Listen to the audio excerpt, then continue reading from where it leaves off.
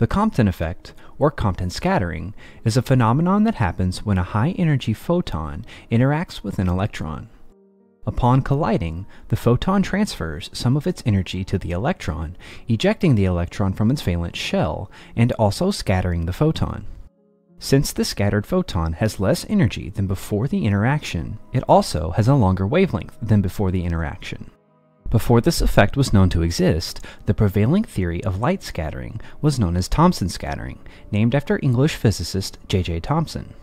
Thomson scattering uses classical electromagnetism to explain interactions between light and electrons. According to this model, when light interacts with an electron, the electric and magnetic components of the light exert a Lorentz force on the electron. The electron absorbs the light and sets in motion, and as a consequence of acceleration, emits radiation, which is the same wavelength of light as the incident beam of light. This model of scattering dominated the scientific community ever since its proposal in 1906, but did have a couple of holes.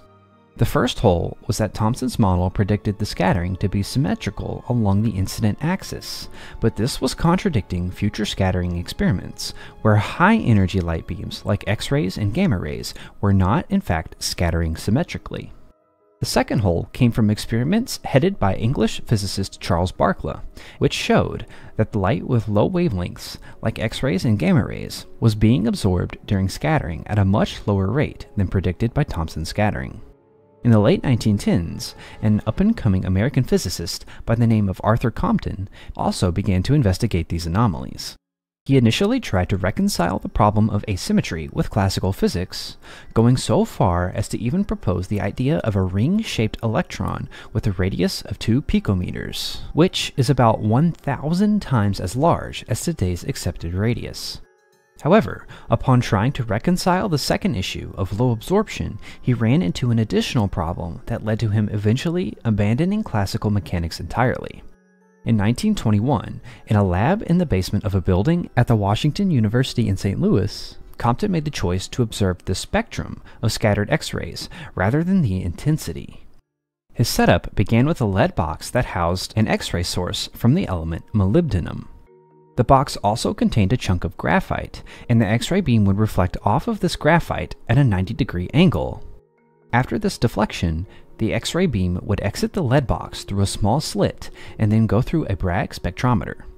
A Bragg spectrometer works as follows. First, the beam diffracts through a calcite crystal. Then, the X-rays that have been scattered and now also diffracted would be collected in an ionization chamber attached to an electrometer to analyze. Using Bragg's law, he could determine the wavelengths of the X-rays based on the angle of incidence of the X-rays upon scattering through the calcite crystal. He then plotted intensity versus scattering angle graphs for both non-scattered X-rays, shown as the dotted line, and the scattered X-rays, shown as the solid line. As the glancing angle, or angle of incidence, increases, so does the wavelength that the Bragg spectrometer is sensitive to. As you can see, the scattered X-rays underwent a wavelength shift, which Compton initially attributed to a Doppler shift in an attempt to reconcile classical mechanics. He blamed this Doppler shift on rapidly recoiling secondary electrons. But if there was a Doppler shift, this effect would virtually disappear at low light intensities, regardless of the wavelength, and it's clear here that the wavelength shift happens at all intensities. Compton was left with no choice but to rework his theory entirely, abandoning classical mechanics in favor of quantum mechanics. Instead of looking at X-ray scattering as a high-energy wave being absorbed by an electron and re-emitted, he looked at it as a collision between a light particle and an electron. Then, in his math, he was able to conserve energy and momentum, and then use a lot of clever algebra to arrive at his equation describing the change in wavelength of a photon after it scatters off of an electron. With this equation, suddenly the holes in Thomson scattering were fixed through quantum mechanics. He published this paper in 1923, and by the end of the year, Charles Wilson observed these recoiling electrons in his cloud chamber. The two of them shared the Nobel Prize in Physics for this work in 1927. Compton's work on X-ray scattering has been recognized by many as the pivotal moment in history, when scientists left classical theory in favor of quantum physics, as it showed complete concrete evidence of the wave-particle duality of light proposed by Einstein way back in 1905. As Compton himself put it in his paper, there was now, quote, little doubt that the scattering of X-rays is a quantum phenomenon, end quote. If you enjoyed this video, please consider liking and subscribing. Click here if you want to see more scientific progress made during this time period.